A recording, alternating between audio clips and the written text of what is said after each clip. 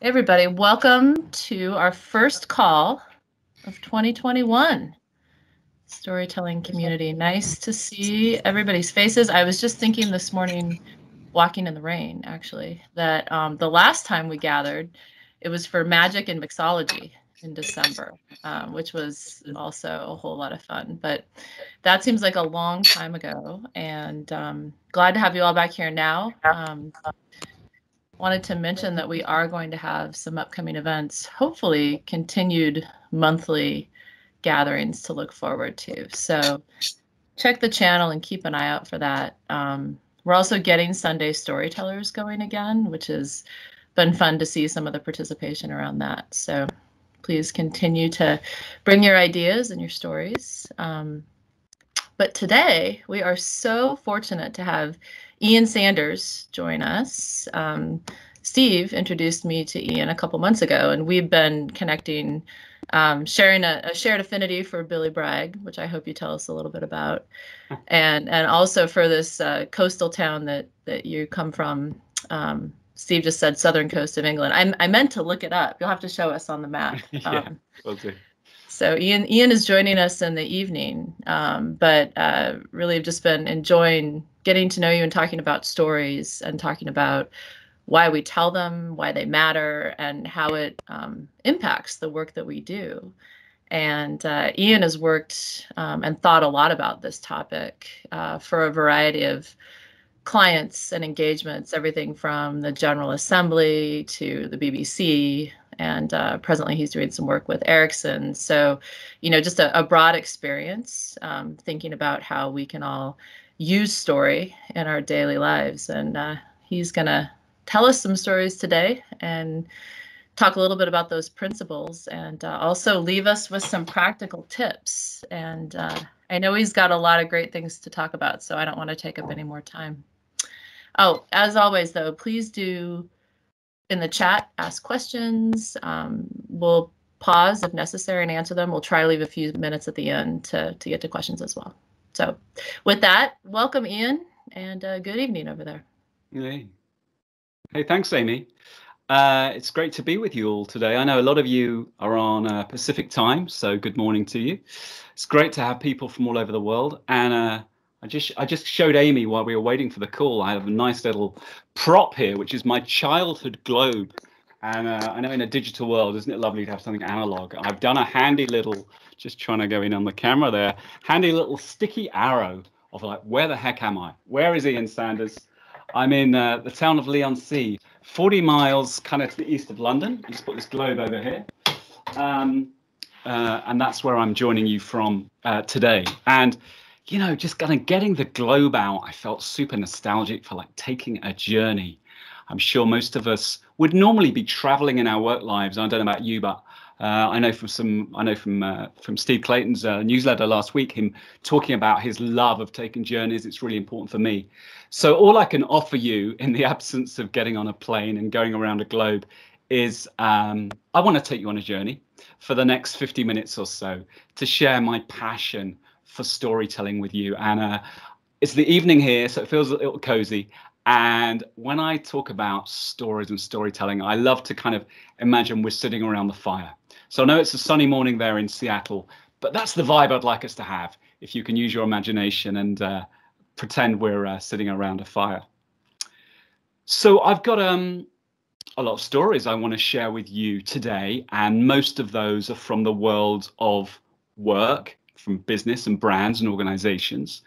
Because what I want to do is I want to get each of you energized about how you use the power of stories and storytelling at work in your respective roles at Microsoft. But I know what I also would want to do today on this session is just share some stories that are just good stories, right? Because that's the whole point of storytelling. I think it's really important that when we're looking for inspiration for stories, that we can take inspiration from other worlds and genres. So I want to start with telling you about a film. Some of you may have seen it because it was a great story. It was a film I saw over the holiday period, available on Netflix. It was made in 2019 and it's called Les Miserables. Not the musical, but it is a French language film. It's made by a Parisian filmmaker called Large Lee. He was born in Mali, and it's set in the banlieue, the housing projects that surround the city of Paris. So if you want to get a feel for it, if you're familiar with Emily in Paris, that other Netflix show, think of Emily in Paris, and it's basically nothing like it. It's gritty, it's real.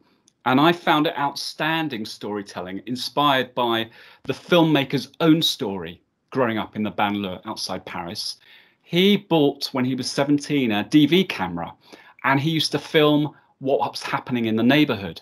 He filmed friends, family, the police, and also he was there filming for the 2005 Paris riots, if you remember about that.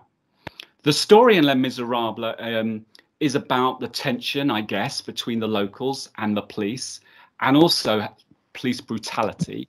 And very much based on his own story, the film features a young boy documenting life in the housing projects with a drone, with a camera drone. The New York Times said it was a movie torn from the pages of the filmmaker's life. I love that line, which is why I want to share it with you. And the film made a real impact on me. And it also made a real impact on someone perhaps a bit more important than me. It made an impact on President Emmanuel Macron, who apparently left him really quite shaken when he watched the movie. And so much so, he instructed his advisors to do something about life in the housing projects. And he said to those advisors, you have to go and see this film.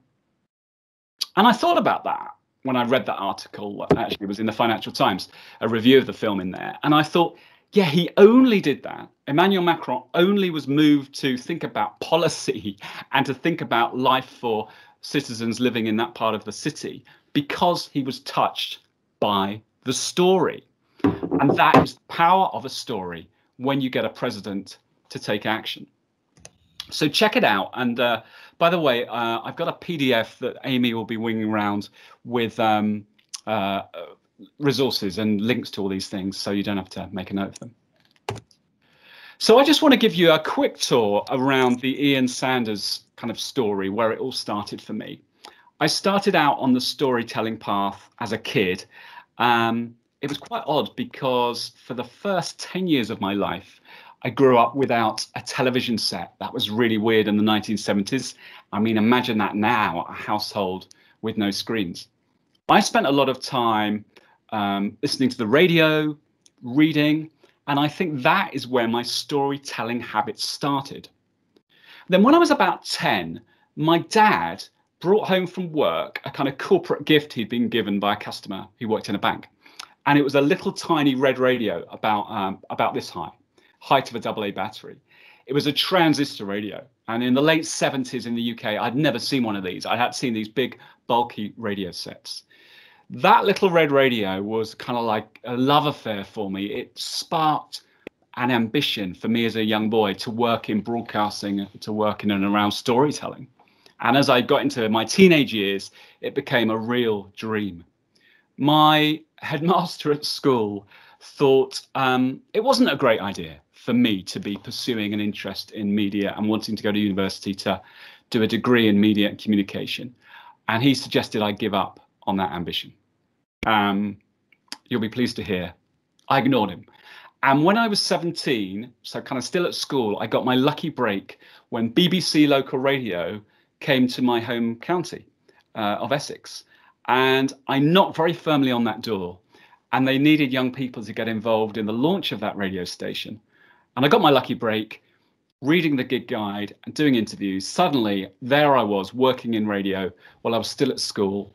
And my lovely moment of teenage dream came true, came full circle when I got the opportunity to suggest some people I might want to interview.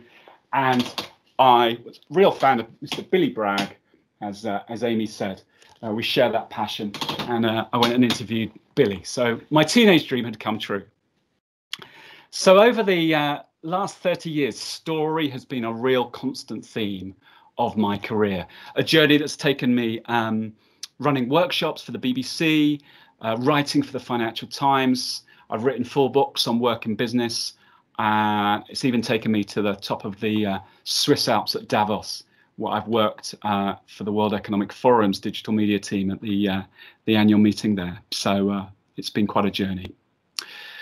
So what I'd like to do, just gonna put my glasses on for this bit. I've just got some slides to take you through to the next section. So hopefully you can see that. I'm just gonna bring my slide deck up, and well, here we go. I've got some slides to take you through the next bit.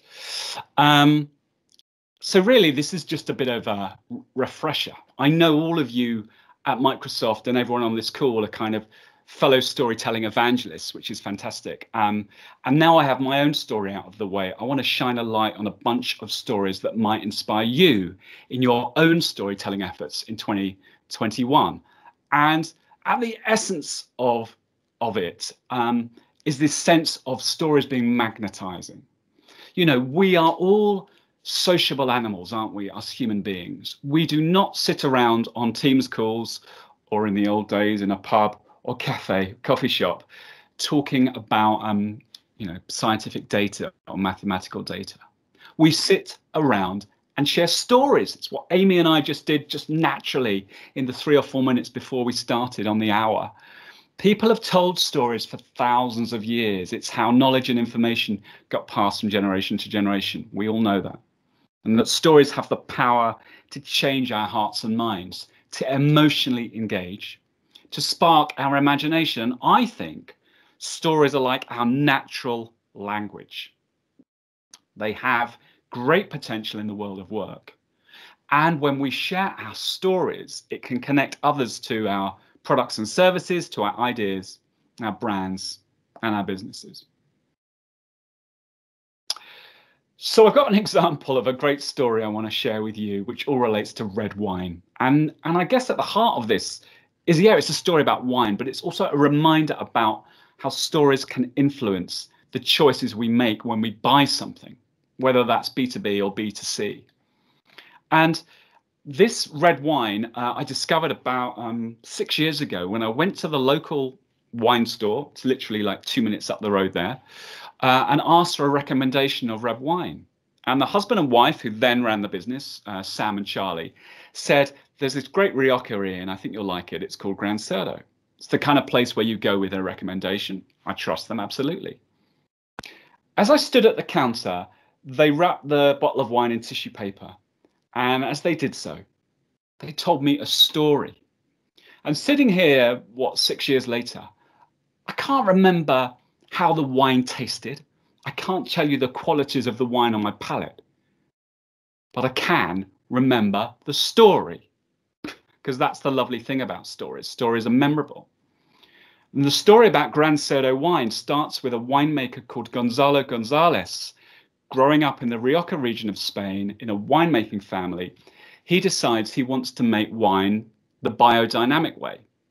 So he puts a kind of startup business plan together, apparently. He goes to his local bank, says, this is the wine business I want to start. I want to borrow some money. The bank said no. They felt that wine was too risky an asset to lend money against. He was pretty fed up about that. He managed to get some funding from some friends and family. But when he came to launch the brand, he needed to give it a name. He decided to call it Gran Cerdo, translates as fat pig. If you can see on the slide here, a pig with dollar bills stuffed in its mouth. And on the back of the label, which I've taken a photograph for you there, he really rails against those bank executives that denied him the money. He calls them greasy and sweaty corporate suits, really goes for it. But what I love about it is that the story is hard baked into the brand. I mean, how many Rioja wines are there out there? If you go to a wine store, or you go online to Whole Foods or wherever you buy your wine, how many wines are there out there? How many Riojas are there out there? How does a brand stand out? A brand can stand out with its story. And what I love about this example in a digital world is that I struggle to find this story online. There isn't a brand website. There isn't a social media feed. The story was passed human to human. That's how that spark gets passed. And here I am passing it on to you. So I love that story. I might go and drink a glass of it at the weekend. So storytelling is a vehicle to get people to care. A story makes you feel something. And if you're giving a presentation at work and you work at Microsoft, you probably know that if you include a story, it makes it much more memorable and impactful. I didn't just show you a business plan or a bar chart of Gran Cerdo. I told you a human story. This photograph, if you can see on the right there, is my son. A few years ago, we went to New York on vacation, and we went to the wonderful Strand bookstore, and that's my son Barney, lost in books. He is not lost in the business plan section of Strand bookstore. He's lost in the, that's the young adult section. He's lost in stories. So here's a story that I love, and I love telling a lot, and I hope it might inspire you if you're not familiar with it. I'd like you to meet Claire and David Hiut. Claire and David Hiut live in the town of Cardigan in the west of Wales. I won't get the globe out again, but basically, if you think of the UK, the country of Wales is on the west, and Cardigan is about as far west as you can go. Beautiful, right by the coast, beautiful countryside. There's not much there, but until the early noughties, there was a jeans factory in Cardigan that employed hundreds of people, and it made thousands of pairs of jeans every week. And then, sadly, it closed. And all those jeans makers lost their job. And they didn't have anywhere else to work. There was no other jeans making factories for a start. David told me the story of him running in the hills above the town of Cardigan. He loves running out there, rain or shine. Kudos to him. He said to me, you know what, Ian? I looked down on my town and I thought, Hollywood has its film studios. The town of Cardigan knows how to make jeans. Claire and David in 2012 started Hiut Denim with a mission to get their town making jeans again, to give those jeans makers their jobs back. So if you buy a pair of Hiut Denim jeans, and they're not the cheapest jeans in the world, you're buying into the story to get that town making jeans again, whether you live in Seattle or Madrid. You're buying into that story. There's an emotional engagement. And 2012 turned out to be a pretty good year to be launching a direct-to-consumer brand. They just sell the jeans online. Because I think that digital tools have almost like democratized the story production and story distribution process. Hiut Denim are small. They're the underdog. They don't have an advertising budget. How the heck do they compete on Levi's? With Levi's? How the heck is a brand that you've never heard of compete with a brand like Levi's? And the answer is they compete on their story.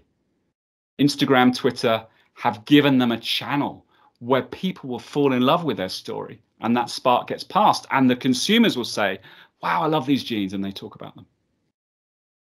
In early 2018, I think it was, a woman went to Cardiff, the state capital of Wales, with her then boyfriend, and things kind of accelerated a bit, went a bit crazy. A woman fell in love with the brand, and her name, you can't see her from here, is previously known as Meghan Markle. Well, I think they kind of rebranded, she's back as Meghan Markle again. In 2018, she married Prince Harry. She went on a visit to Cardiff. Obviously, her stylists or advisors were like, she's got to wear some Welsh fashion. And someone had heard of the Hiut Denim story. She wore Hiut Denim jeans. Suddenly, the factory and the website are inundated with inquiries as people all around the world who are interested in Meghan Markle's fashion, interested in the royal family, suddenly were very interested to know about Hiut Denim jeans. And I would argue, I don't know the full story of who it was in her advisors that found out about the jeans brand, but I would argue that if it wasn't for that story, that emotional engaging story, it wouldn't have happened. So stories change how we feel. Okay, that's the power of a story, to change how we feel. And I've got a nice example from stories changing how we feel from outside the business world, from a lovely storytelling platform or channel that I'm sure you're aware of. You might follow on socials, called Humans of New York.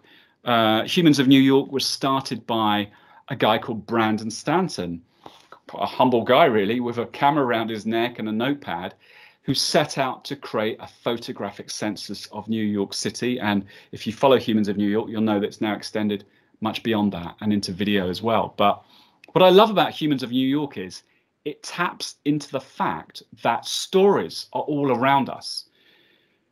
In usual times, I'm taking journeys, cities around Europe, around the UK, and I love to walk around. I love to be nosy, sit in coffee shops, eavesdrop on strangers and think, what is their story? Because each of us has a unique story. The photograph I've chosen for the slide here is from Humans of New York from December 2017. And I've cropped out the caption that was shared with this photograph, because I just want to pause for a minute and you look at this, and I'm not sure what you might think, what your instant reaction is looking at this photograph. When I first saw it, I think I thought, a woman, probably Midtown Manhattan, what is she, early 40s, attractive, confident, sitting there with a dog. That's what I felt. So I'm now going to reveal the caption. I'm now going to reveal what this woman's story is, and it's quite small font, so I'm going to read it out to you. My husband had a sudden heart attack a few months ago. It was just a few blocks from here. They called me in to identify his body and then just let me ride out onto 7th Avenue. I felt so lost. My friends were wonderful and supportive, but eventually everyone moves on with their lives. I don't have children and I'm not a workaholic, so I was left with this intense loneliness and void. I couldn't eat, I couldn't sleep. Then one day I started researching dogs that are good for grief and depression, and poodle kept popping up. But when I went to the rescue fair, all the poodles were gone. There was this one old dog in the back that nobody was looking at. She was skin and bones. She was trembling and scared, and mucus was running out of her eyes. She seemed so fragile. She reminded me of myself. I named her Grace because I think my husband sent her to me. She's my first dog. She's been pure joy. We spend all our time together. She comes with me to therapy. We're getting better together. Wow. Doesn't that change everything? Knowing her story, we now feel something for her. We don't even have to have experienced grief or been through adversity like that in order to empathize. We just need to be human.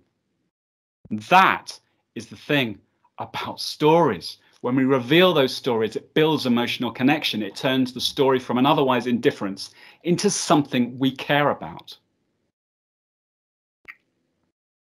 So when we hear a good story, we generate something called oxytocin, an empathy chemical. I'm not an expert on this. I won't pretend to be. Paul Zak at the Center for Neuroeconomic Studies at Claremont is, so do check his work out if you're interested. But he did some research that said that oxytocin, our ability to experience other people's emotions, releases when we hear a good story. It makes us care. And whether we're that filmmaker in Paris or a marketeer in Seattle, we all want people to care about our story.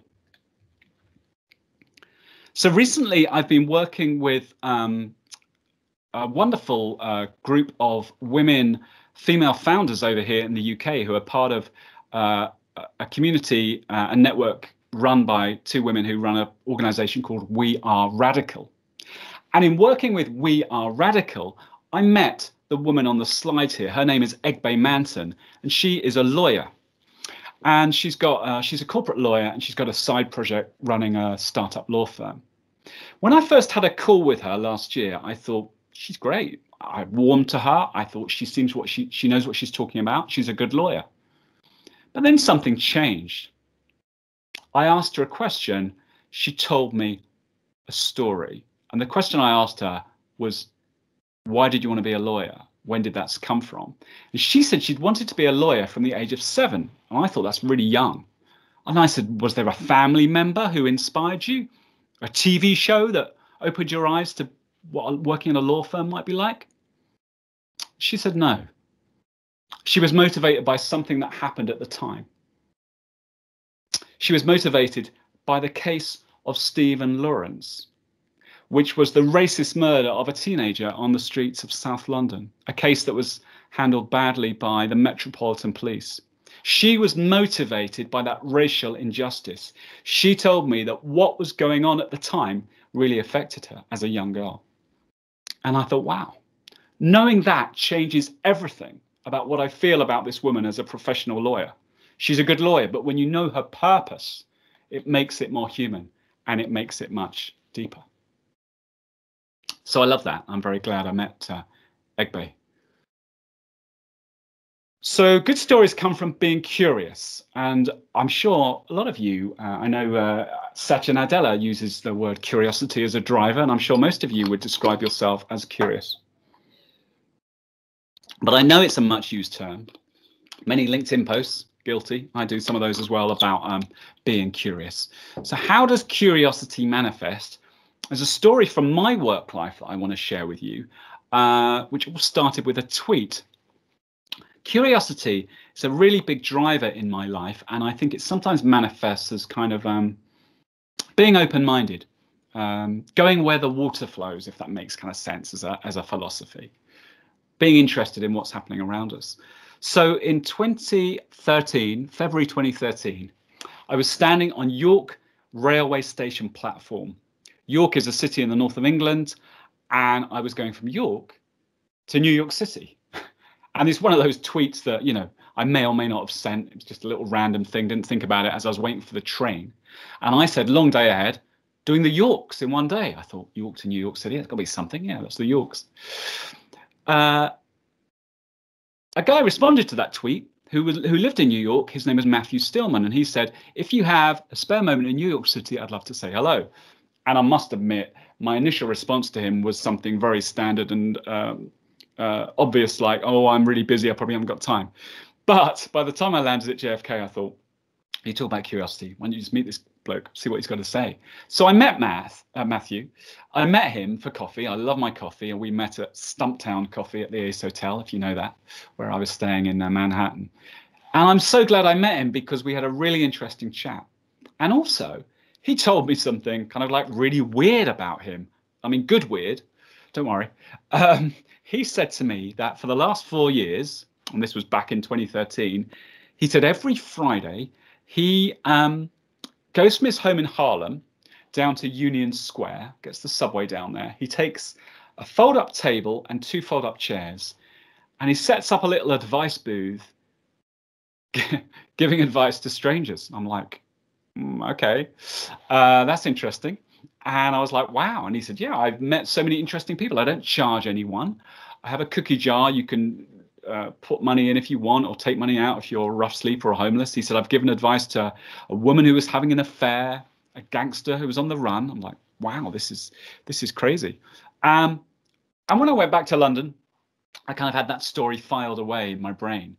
And then 18 months later, in September 2014, I was pitching ideas to my favorite newspaper, the Weekend Financial Times. For the magazine, had a section called First Person. And I thought, I've got a perfect story for that, Matthew Stillman. And on the right is the photograph and the article that I wrote, Matt's story. And it all started with curiosity. So you never know where your curiosity might take you. I think being curious is about noticing the world around us. And I know that in lots of organizations, there's a culture where we're stuck at screens or stuck at desks or working from home, and we don't always get the opportunity to go out. For 2 years, I ran a series of workshops for the BBC, and I was really keen at getting those journalists out of the newsroom. So I designed, it was a day-long workshop.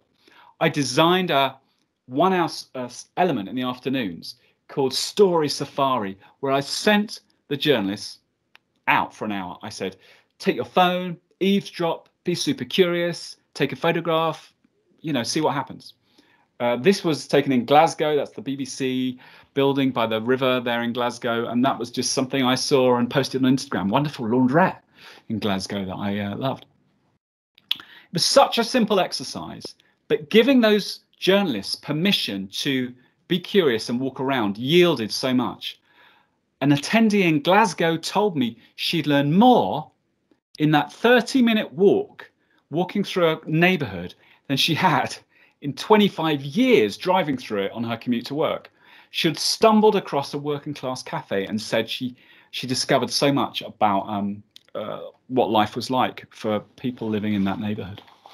So, you know, we're surrounded by a rich seam of human stories. Maybe each of you, if you're allowed to in the current kind of rules, can walk around your neighborhood and do your own story safari. It's kind of like start your own Humans of New York, Humans of Seattle, or I think Simon's on the call, Humans of Farnham, Surrey, Simon.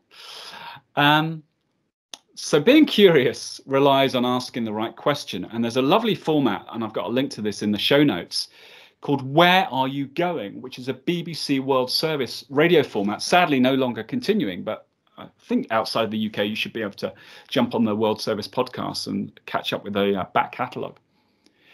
Where Are You Going is presented by Catherine Carr. She's the woman on the right holding the microphone. And so it's a radio format built around a premise. How do you get stories out of people you've never met before? And the answer is the question, where are you going? In each episode, Catherine interrupts people on their way from A to B and says, where are you going? And it's amazing how much that yields. They did an episode in New York where a woman said she was on the way to visit her son who was dying in hospital, I think. They've done it in Belfast, Seoul, Hanoi, Tokyo, Reykjavik, Hong Kong, Amsterdam, as well as New York and other cities. And what I love about it is, who would have thought that the simple question, where are you going, might not just sustain a radio series, but be such an effective storytelling device? Again, tapping into that fact that all around our workplaces, all around our streets and neighborhoods, we're surrounded by that rich seam of human stories. So I love that. Check it out. I hope you enjoy it too. So I know that storytelling can feel overwhelming sometimes. I'm very impressed with the operation you've got, Amy and Steve and the storytelling team at Microsoft. And I know, you know, in a company of what, 166,000 employees, is it?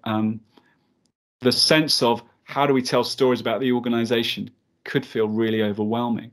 Where do you start? And I love this principle that I call zoom in tight, which I think is really helpful for anyone interested in storytelling. And a good example of zoom in tight is this BBC documentary that I've got a screen grab here from, which was called Exodus. It was screened in the UK in 2015.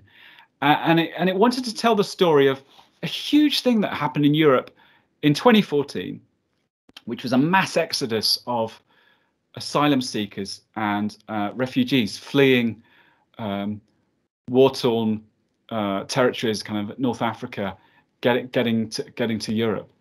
1 million people coming to Europe. How do you tell that story as a documentary strand? You don't try and tell 1 million stories. Exodus, production company that made it, gave 12 individuals or families a camera phone and asked them to record their journey as they, like in this photograph here, coming across the Mediterranean in a dinghy.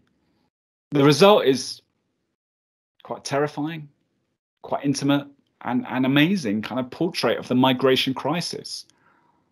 Not 1 million stories, but 12. When we zoom in tight, especially in a documentary series, and spend a few programs with people, we get to know those characters. We feel something for them. And that works just as well in, you know, B2B storytelling.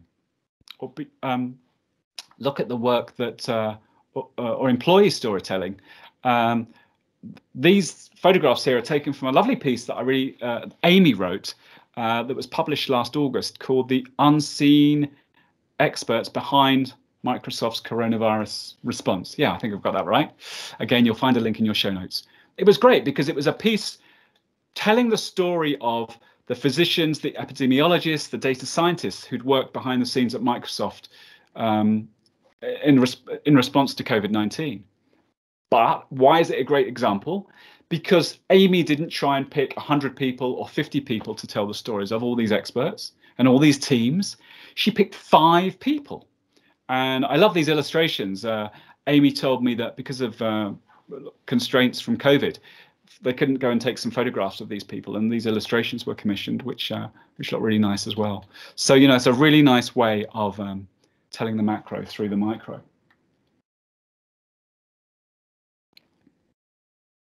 I want to talk a bit about sharing our personal stories, right?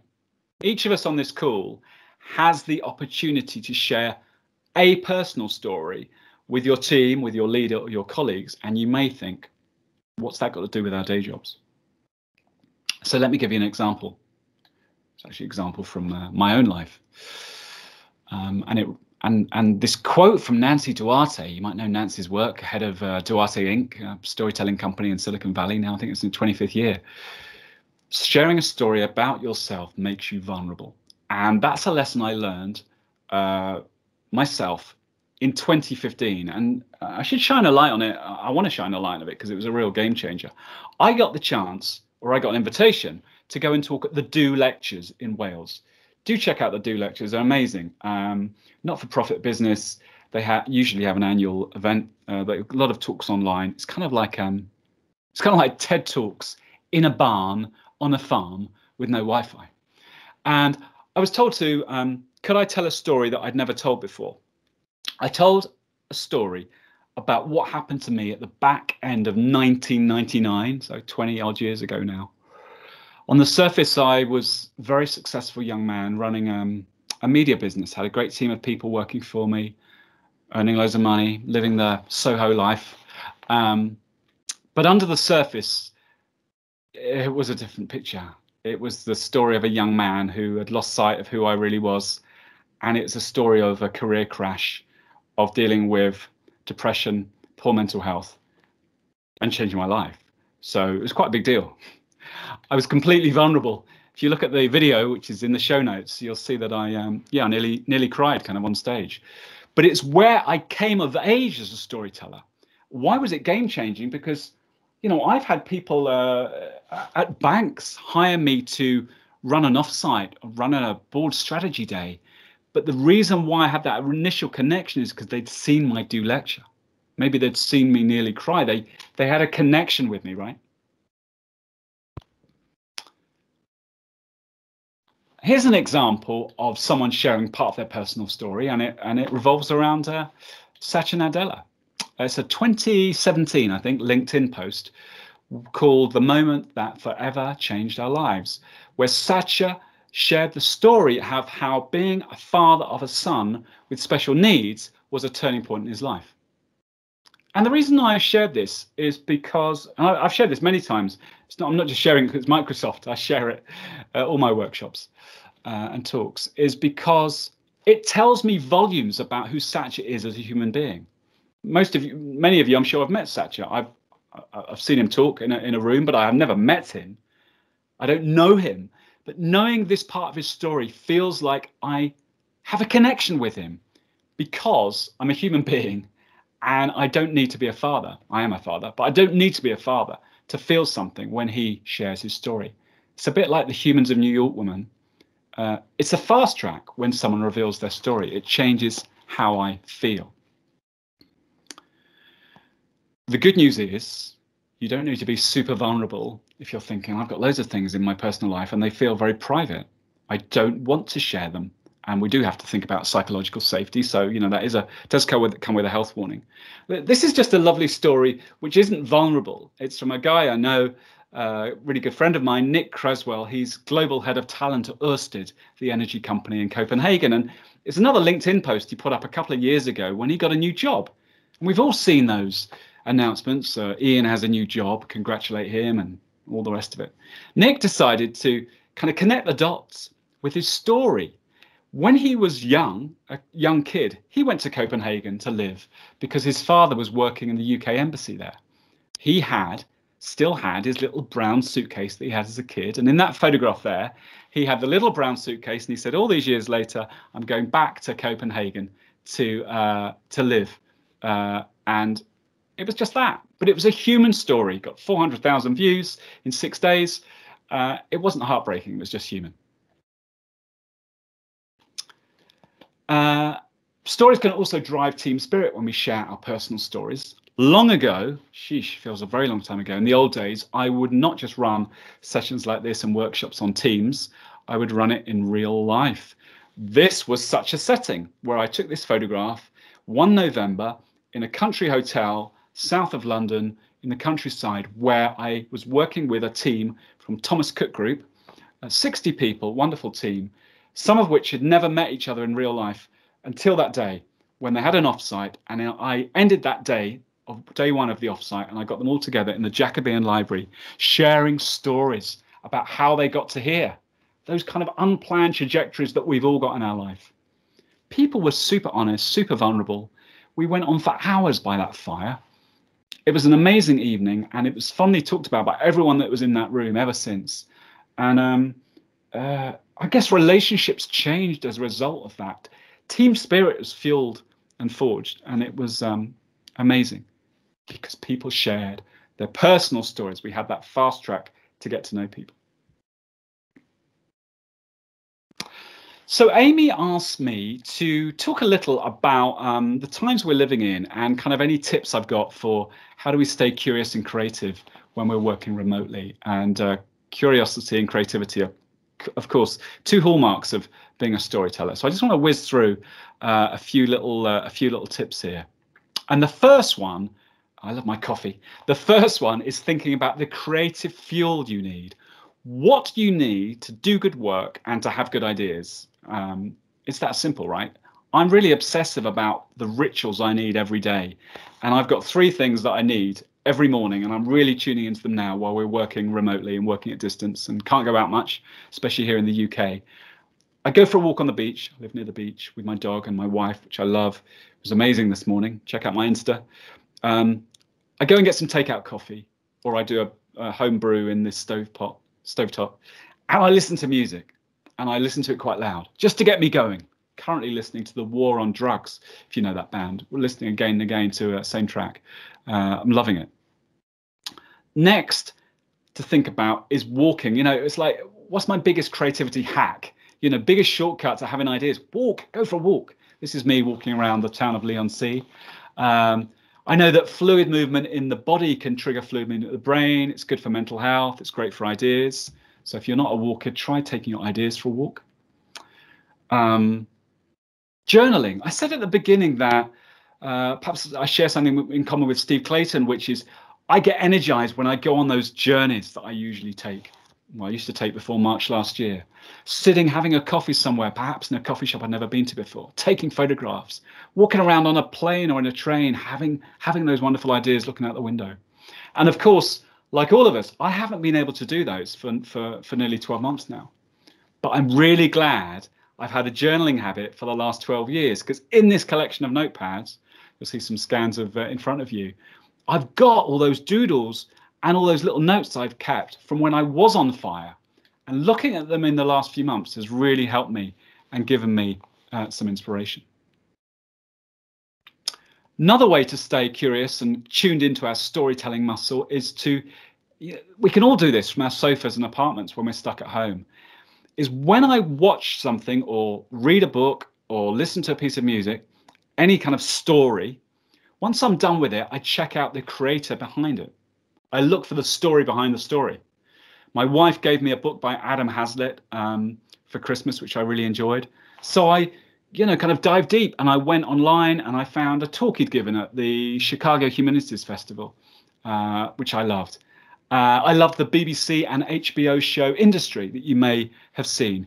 And I downloaded some scripts. I just started kind of going through them, got quite geeky. So that's a lovely way to look for the story behind the story. And unearth your own stories. You know what? I think sometimes if you're a storyteller, you forget your own story. I obviously don't, because I've spent a lot of today talking about myself.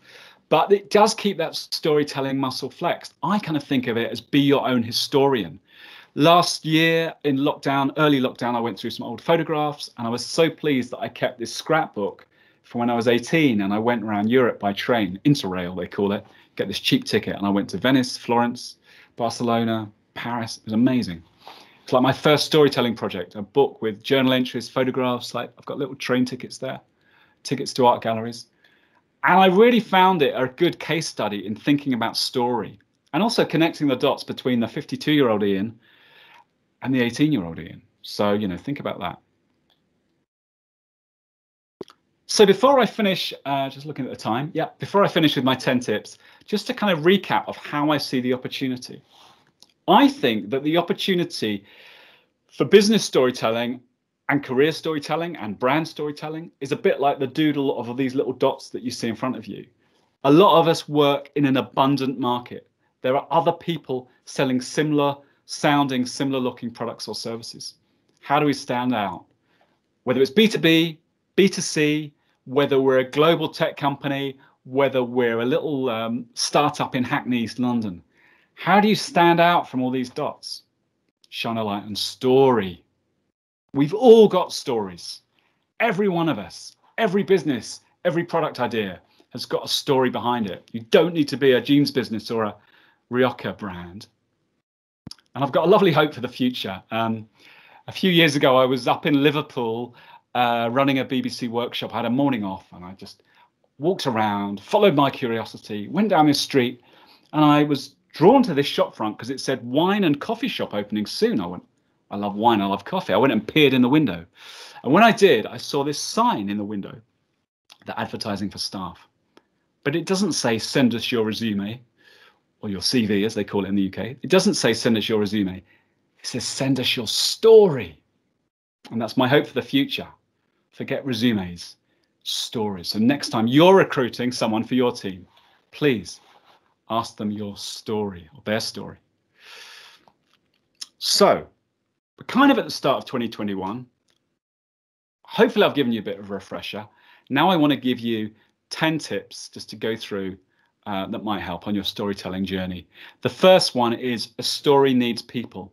I think I've proven that today with all the stories about David and Claire, Satcher, me, Eggbay Manton. We need people we can relate to and identify with. No humans, then it doesn't have an emotional context. Okay. Number 2, shine a light on the customer. If you want to talk about how good your product or service is, why don't you shine a light and get the customer doing the heavy lifting, why they love it so much? There's a lovely series of brand films from the German sandal company, yeah, Birkenstock, lovely brand. It's in the show notes. This is a screen grab from one of those films. It features an Alaskan fisherwoman called Charlene McCollum. The film doesn't talk about Birkenstock as a product. It's like 4 minutes long or 3 minutes long. It doesn't talk about Birkenstock as a product. It doesn't talk about the functionality of the sandals. It tells the story of a woman who's doing an arduous job out in the outdoors, out on her trawler, and how at the end of the day, she takes comfort and freedom in her Birkenstocks. It's just such a lovely example of bringing a brand to life through story. Simplicity, number 3, is a really important hallmark of a good story. Don't overcomplicate it. I went to a talk a couple of years ago at Oxford University by a guy called Lane Green. He is editor of the Economist magazine Espresso app, which delivers subscribers 5 quick read stories, and they're only like 150 words a story. His tips were use pub speak, talk in the kind of language you would in a pub or a corner shop, coffee shop. Plain language really helps. Short sentences. It's not dumbing down, right? It's about good storytelling. Number 4, I've talked a lot about curiosity. I feel you should all kind of lean into the screen with a pair of scissors and cut out that pass, that badge, a license to be curious. Good storytelling is about good listening. Talk to your customers, talk to your colleagues, look around you.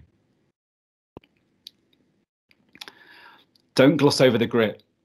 If you're telling a story about the organization, about your team, or a career story or personal story from the last 12 months, you cannot do it without mentioning what we've been through on this planet, COVID-19.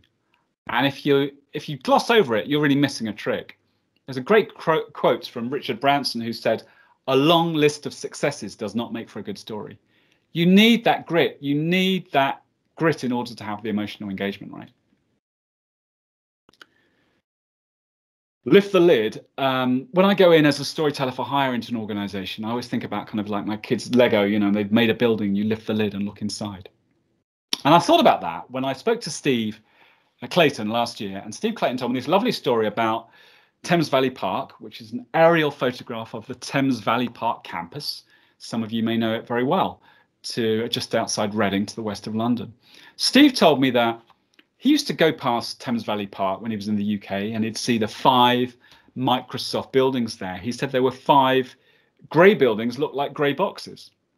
He wondered whether that was how some people saw the company, as a grey box. So he, as a storyteller, your chief storyteller, wanted to show people all the amazing things that are happening inside the box, and that is the job of storytelling. I love that. So lift the lid and show people what's inside the box. Number 7, zoom in tight. I think I've made that point about Amy's piece. To make your story stick, you've got to zoom in. Don't try and talk about too many people. Just have a few characters. It's a photograph I took on the beach there of some family. I hope they didn't mind me taking a photograph of them. And tell your own story, right?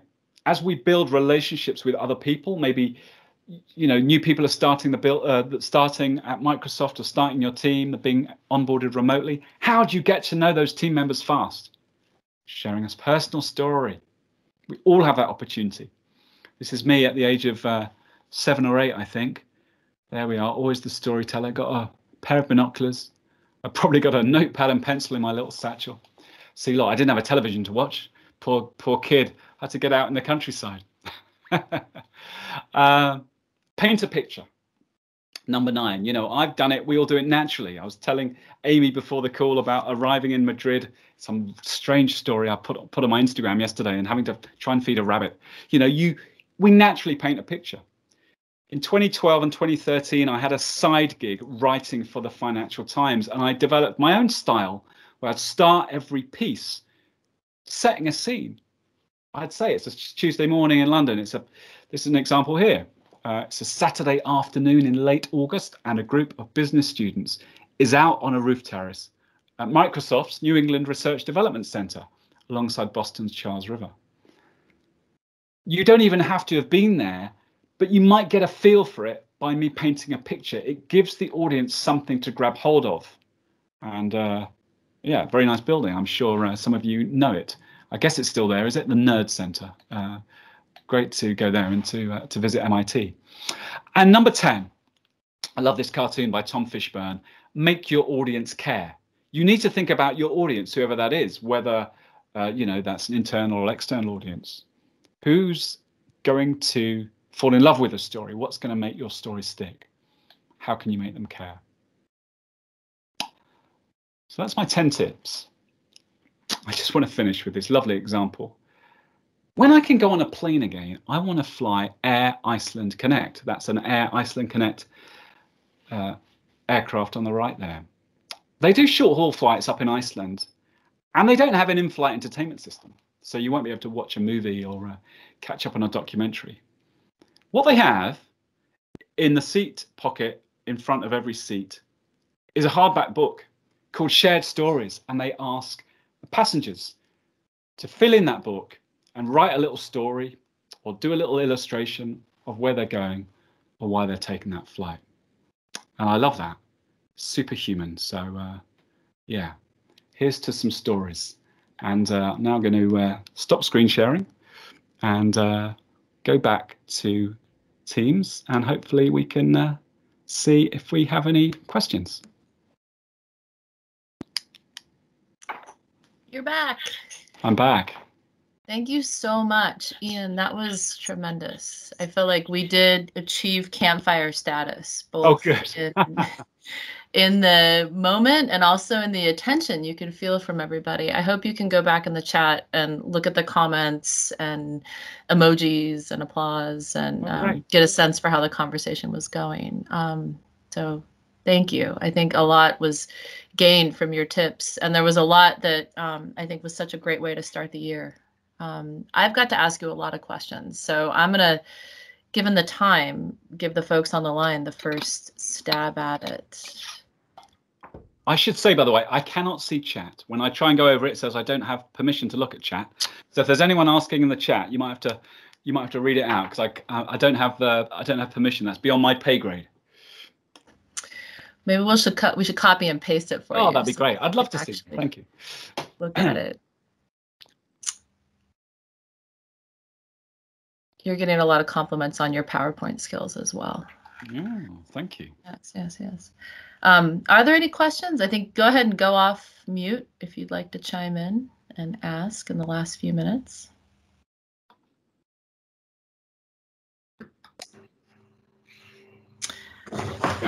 Yeah, here we go. I see one. There was something about a customer story for B2B products. John saying it was a great example, and he's wondering it's harder to get an emotional connection for those types of stories for B2B customer. Do you have an approach or any quick tips on how to think about that? Yeah, I mean, I hear the point. I think how do you get that emotional engagement? I mean, you know, in B2B, I think MailChimp do storytelling really well. And MailChimp, you know, don't talk about, well, I mean, they do talk about product features, but in some of their storytelling, they just talk about the difference it made to someone's business that they used MailChimp. And that difference can be kind of transformative. And I think if you shine a light on that bit of how the customer feels, it was like suddenly they got loads of business by having a MailChimp newsletter. I think you can always find that angle. It might be harder with some products, might not feel that emotional, but I think if you just ask a customer, a lovely question is, you know, how do you feel about our product? And I think you then get all this unraveling of passion and, oh my God, it's changed my life, makes my business easier or whatever. That's a great tip. There's a few folks that have their hands raised and someone that, oh, there's Mo and Amika. Mo, why don't you jump back in and then Amika. Great, thanks. Hi, Ian. Hey. Great talk. Thank you. Nice to see you. I've taken Nice my camera off. Hopefully encourage other people to show their faces as well. Yeah. I love what you said, you know, bringing it into focus. And I wonder for more technical stories. So I work in M365 Core. So there's a lot of technical pieces. There's a lot of fun stories and things in customer. But one of the things that it would be great to get your perspective on, like right now, I'm working on a really complex story that involves like the stack and data science and it's so interesting and there's so many different tentacles. And of course, when you talk to a data science and a designer and a PM and the engineer, everyone is like, this is an important point, you know, and you look at all the different pieces. And so I just wonder, when you work on something technical like that, you know, is there sort of a process or are there any tips or tricks? You know, I have things that I've used for a long time, but I'd love to kind of hear your approach and learn a little bit about, you know, how your brain works and how you'd approach something like that. Oh, yeah, thank you. That's a smart question. I mean, I think, you know what, I think for me, it's just about going that human-led approach. Like there's all that complexity and, you know, maybe sometimes it's like, what's the innovation story? Or there's a technical product, but like, where did the idea come from? I'll always go for the human angle all the time. And I wonder whether sometimes you can kind of try and stand back from that complexity and go, what is the common thread about all the different cross-discipline team that are working on it? You know, we've got different people in different territories. What's the spirit of it? I think always look for the human angle would be my take. I know we haven't got much time, so yeah, go for the human angle. I love the common thread idea too. Amika, since your hand is up, and I'm sorry if I'm mispronouncing your name, do you want to jump in?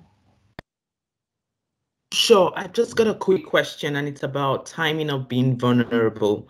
So I think sometimes when the light is shown on you, I think it's a good time to kind of expose some vulnerability and then the message sticks.